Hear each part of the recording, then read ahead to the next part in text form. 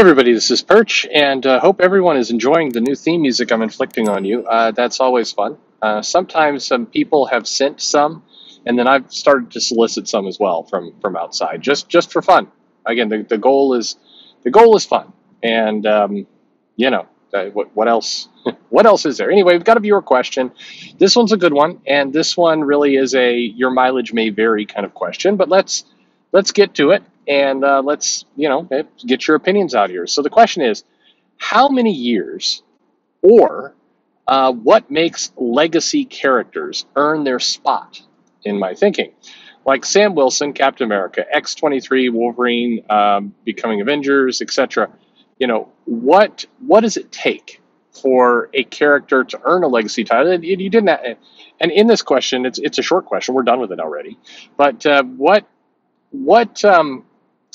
when does a character get a name that is kind of irrefutable, can't be changed, or does such a thing exist? I think is there as well. So it goes both ways. Like, what does it take for somebody to earn a legacy name, but also, what does it take to lose one, so to speak?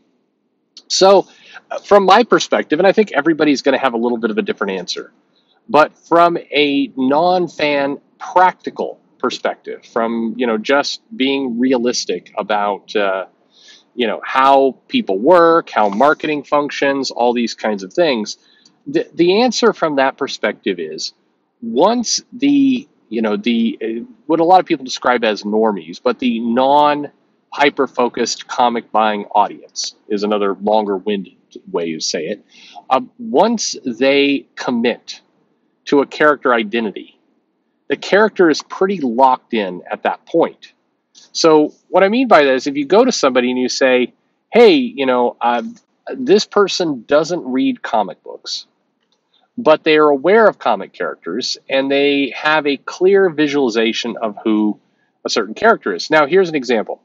Oliver Queen as Green Arrow, most people, the general population, would not put those two together. Many people would not be able to identify Oliver Queen as even the name of that identity. They wouldn't be able to make that connection.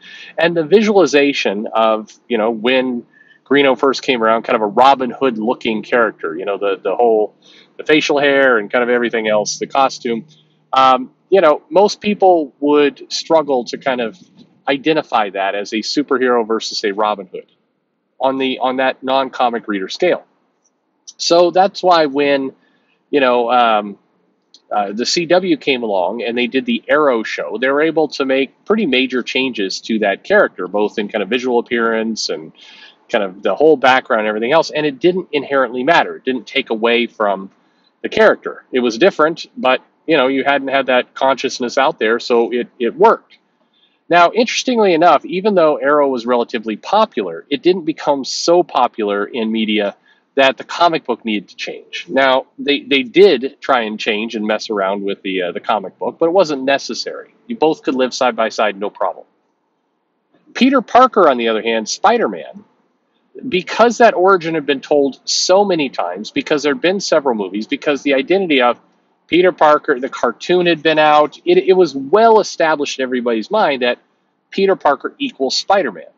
So from a marketing perspective, if you're going to come along now and say, well, here's Miles Morales, he's the new Spider-Man, there's no way to insert Miles Morales into that identity in the mainstream, in the mass market. There's no way to do it without him being the new Spider-Man, or worse, the Black Spider-Man, or some designation which is like it's Spider-Man, but it's not Spider-Man. It's a different Spider-Man. And like I've talked about in other videos, that gets to be a pain in the ass for the character they're trying to promote. It starts to be a drawback for Miles, for that character. That's where the character is having to work twice as hard, which again is not what you want, particularly if you're introducing a minority into the character. You don't want to have to say, well, this character has to work twice as hard to earn the same spot. That doesn't sound right. Like that's not how it should be. But when you try and kind of alter a very well-known legacy character, this is what happens. Same thing with Superman.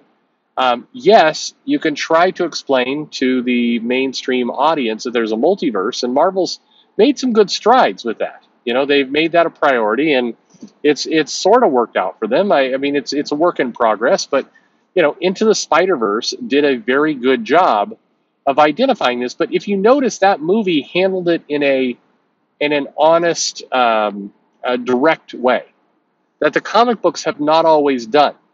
The movie introduced you to Peter Parker, introduced you to multiple Peter Parkers for that matter, and they really, reinforced the fact that there was an established character. It was Peter Parker. Peter Parker is Spider-Man. That character still exists. It's still, relevant to the cartoon, all that kind of stuff. But, in another dimension, here's Miles Morales. He's not ready to be Spider-Man. They're calling him Spider-Man. They went to some good work to be able to paint, to basically connect the dots for the viewing audience. And that was, I think, pretty important if you're going to pull this one off. In the comics, they tend to want to get to well, we can just say it's true, and then it's true. Which really, I mean, the audience, everybody will tell you that doesn't work. It's not how people think. That's not how quick people change. And that's not a viewer problem. It's a marketing problem. So I realize that's kind of a boring answer. What I gave you but it's a pragmatic one. This is how fast people's mentalities tend to shift. It's not necessarily quick.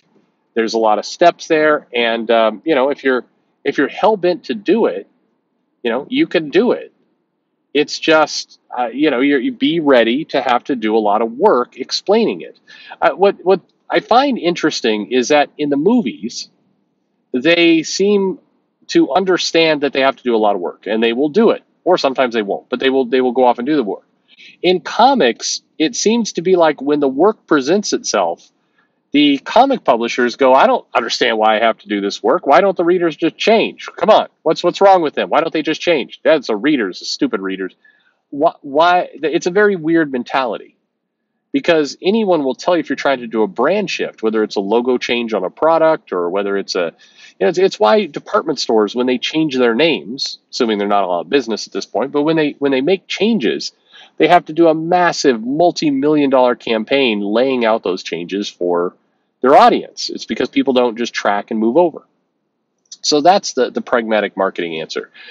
Generally speaking, given how thin the margins are in comics and everything else, I think it's dumb to try in most cases. If, for example, we're talking X-23 Wolverine, Laura Kinney becomes Wolverine, my question would be, what are we trying to accomplish here? What are we trying to accomplish by calling Laura Wolverine?